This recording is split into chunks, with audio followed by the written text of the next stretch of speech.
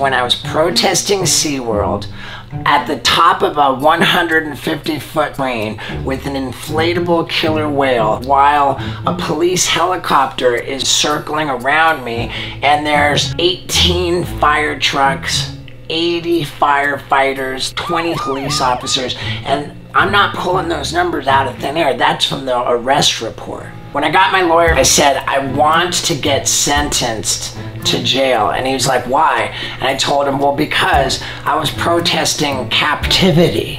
And I got sentenced to 30 days in jail. They let me out after 8 hours. But shortly after, they changed laws which stopped SeaWorld from breeding orcas in captivity. Maybe I helped.